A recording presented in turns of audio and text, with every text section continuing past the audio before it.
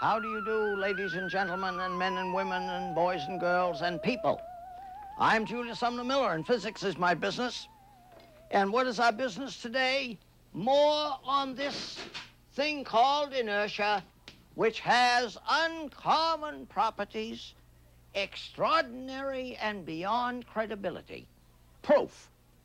If you will come out with me here, you will see resting on the floor of this castle some paper cups. And here is an enormous block of wood that weighs about 80 pounds.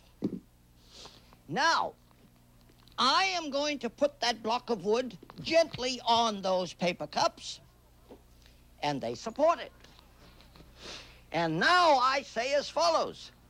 With this 16-pound sledgehammer and this sharpened iron wedge, I can drive this wedge into that block with absolute immunity to the cups. Why? Because the block has enormous inertia and wishes to remain at rest since it is now at rest. And I want to tell you about an adventure to which I have yielded in my younger days. Watch it. I used to lie on the lecture table.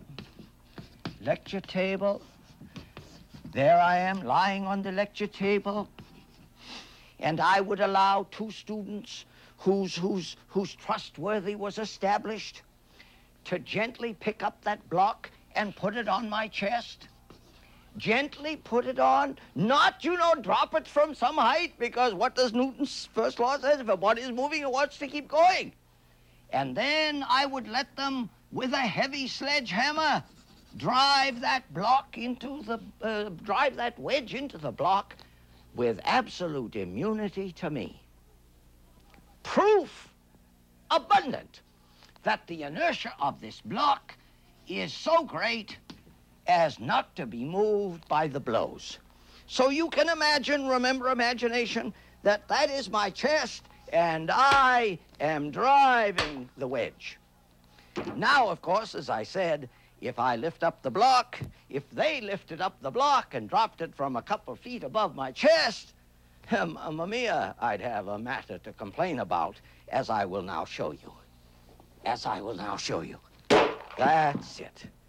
And this discussion is adequate to establish the virtue of Newton's first law. A body at rest wishes to remain at rest, or if moving in a straight line, continues so. I say that is something. Our next adventure will have to do with images in a plane mirror. So I would ask you, until we meet again, to think of a plane mirror in front of which you put yourself, and you look there, and you see an image here, and I'll ask you to contemplate the nature of that image, where it is, what shape it is, and so on, and we will talk about images in plane mirrors, and then, more especially, the images in mirrors which are inclined to each other in some such manner. One mirror, a second mirror, and an object here. And I would remind you, if you go to a barber shop or a beauty shop and there is a mirror in front of you and a mirror behind, do you not see successive images of your head?